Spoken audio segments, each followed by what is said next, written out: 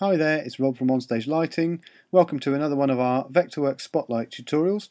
In this tutorial we're going to look at producing drawings in a slightly different way to we have in previous tutorials using sheet layers. So when you use sheet layers in Vectorworks, or kind of we'll just call them sheets for now, what you're doing is you're creating a final drawing. So you can lay up an entire drawing with as many bits of data or as many different parts of a drawing or sections or cutaways that you want for a particular drawing. So you're effectively creating something ready to print and present.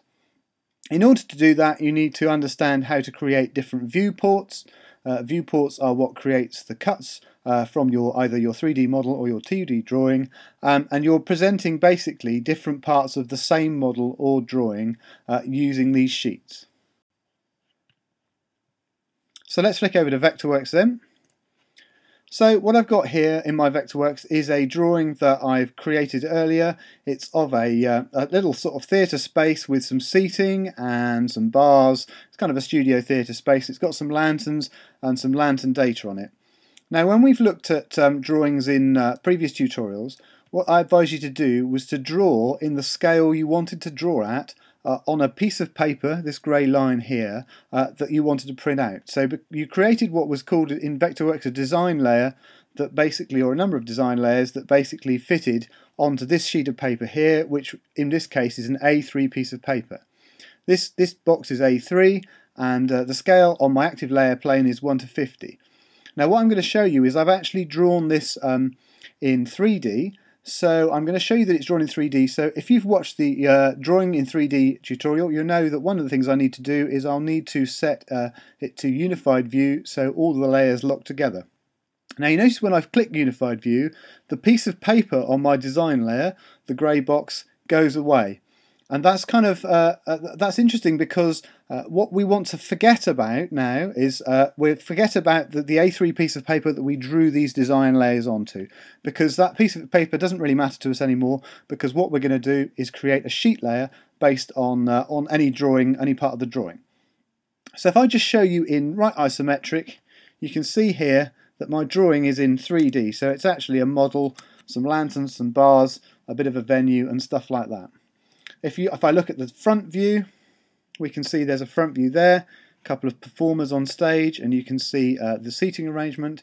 Again, a left view. Again, you can see the front of the performers facing front, and also the seating and stuff. So you can see it's a genuine 3D model. Now what I want to do is I want to create a sheet layer, which is a sheet basically, which I'm going to print out to give to my crew and stuff. So the first thing I need to do is I need to go down to my Sheet Layers tab, which is in the navigation browser. It's the third tab along, and I've got a few sheets here. So if I click on these sheets here to activate them, you can see what I've done. This sheet here is my theatre with my dimensions on it. I've also created a sheet with some text and some other sheets here, like this one for example, which is one I was using to teach a session with. So I've already created some sheets, but what I want to do is I want to create a new one. So we can just click on new on the little arrow, and we can give it a sheet number or whatever. I'm just going to call it test sheet, and I'm going to leave the title as it is. I'm going to make sure Edit Properties After Creation is selected so that I can show you what I'm going to do. And the main thing for my sheet is I'm going to print it at 72 dpi, and I'm going to create a size, let's call it an A3 sheet. And you can remember, if you go to printer setup, you can also choose landscape, portrait, all of those things that you can choose within Vectorworks. So it's got an A3 sheet. OK. Now that's what that's created now. As you can see, with the printable boundary round here, it's created me an A3 sheet, a blank A3 sheet. What I need to do is I'm going to go back to my drawing to cut a piece out so that I can put it onto this sheet. So if I go back to my design layer, now in order to see my design layer I need to activate it again, so I'm going to go to this layer 2 and activate layer 2, which is what we were looking at earlier. Now the first thing I'm going to do is I'm going to draw a box around this entire plan view, because I want to cut out this whole view and put it onto my sheet layer. So I'm going to draw a rectangle. Now just so that you can see what's underneath, I'm going to make sure it's got no fill. I'm going to draw a rectangle out, and you can see there's a rectangle around my thing. Now while I've got that selected, I'm going to drop down View and create Viewport. Remember I said viewports were the things that were used to insert into sheet layers which are different parts of the drawing. I'm going to give it a name, Thrust Plan View, and I'm going to add it to a sheet that I can either add it to a new sheet or I can add it to a sheet that I've already got, and I'm going to add it to my test sheet. Now what I can also do in this box is I can also select the layers that are in view. I can also select the classes that are in view, so I could show different parts of my drawing. I can set the scale, in this case is 1 to 50.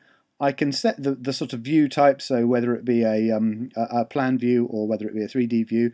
I can also set things like the render type, so at the moment I'm just going to go for wireframe 2D plan. Okay, so that's all good. Now what that's done is that if I go back to my test sheet, you can see it's basically taking me straight through the test sheet, and you can see there's my theatre here. Now I can move this around. I can pick it up and put it somewhere on my sheet. Now what I want to do next is I want to create a front view or a side view, a section view, and so that works slightly differently. So I'm going to go back to my design layer again. I'm going to activate the design layer, and then I'm going to try and create a cut of my theatre. In order to do that, rather than drawing a box and creating a viewport out of it, I need to drop down View and hit Create Section Viewport, which basically gives me a viewport along a plane. Now I can give myself a plane to look at, and I can change the direction of the viewing plane, and I can also change how deep it is. Now I'm going to set this set it up fairly basically, because actually I'm going to change it in a minute.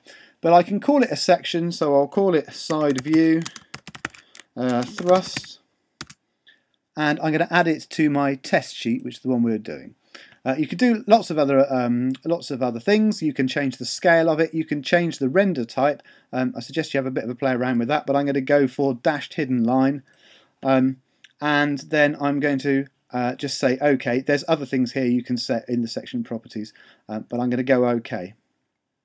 Now what that's doing is it's creating me a cut through along this line of my theatre into a viewport, which is going to put on the sheet layer. And while that's just rendering out, you can see it's created a box on my sheet layer. Now it doesn't show me, you can see stuff's there, but what you can't see is the fact that there's a big box in the way, and we don't want that. So what I'm going to do is, rather than create a cut through, which is something that you can do to create a cut through of an engineering model or whatever like that, I'm going to go back to my thrust plane, and I'm going to just select this cut, and then looking in the object info browser, I'm going to change what type of view it is. So I'm going to change it from section to elevation, and then hopefully that will show you, look, it's not got a depth to it, and it basically shows all the way through. I can move it across like this, and then with any luck, when we go back to our sheet layer, we'll see that it's changed somehow because it's got striped lines around it. So that's great. What that means is I need to update it. So having selected it, I can hit update, and there we are. So what you're looking at there is you can see the dashed line is stuff that's inside of the venue. So you can see there's the main line is the venue, and the dashed stuff is what's beyond the wall. So the good thing about the options within these particular viewports is if I, for instance, select classes, I can actually turn off the visibility on my venue. So I can make it disappear, and then after you obviously update my viewport again, and you can see my venue's disappeared. So what I've got here is I've got one crop of the entire plan view with a box around it, because I created that particular box on the design layer, and I've also got a side view here with no venue, because I've made the venue class disappear. In order to change this crop on this particular viewport, I can right click on it. I'm going to edit crop. It takes me back to this particular inside this particular viewport crop, and it says here exit viewport crop. And what I'm going to do this time is I'm going to change it so that there's no line around the outside. So that makes the line disappear.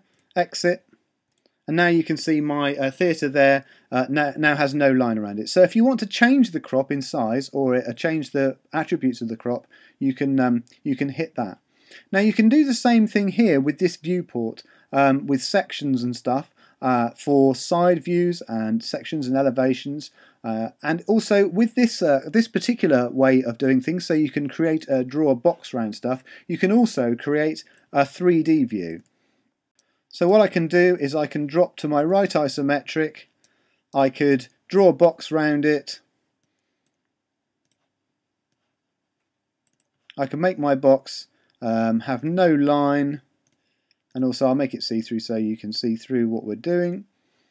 And then I can do create viewport, I can then add it to the test sheet, which it is, and I'll call this perspective. I'd leave all the settings as they are, and now you can see I've got a perspective drawing that I can put into my... Now what I could do, of course, is I could change that to be a 1 to 100, so I could make it smaller. And that's cool. So I've got a 1 to 100 perspective. Now what you can also do is you can annotate this drawing. So you can draw, put a title block and all sorts of things, and you can also include worksheets on there, so you could include your dimmer hookup or stuff like that in this sheet, because effectively all you're doing is making an entire sheet of things to be able to print out of any data that you have within Vectorworks. What you can also do is you could not only do that, but you can also annotate with dimensions. So rather than creating the dimensions on your design layers, you can put the dimensions on your sheet layer. Now the key to that is that if you draw dimensions on a sheet layer, you'll find that it doesn't necessarily behave the way you expect it to. So if I go back to my top view, top plan, I'm going to do a little close-up here. I'm going to cut away a close-up of this seat. So I'm going to do my rectangle around the seat.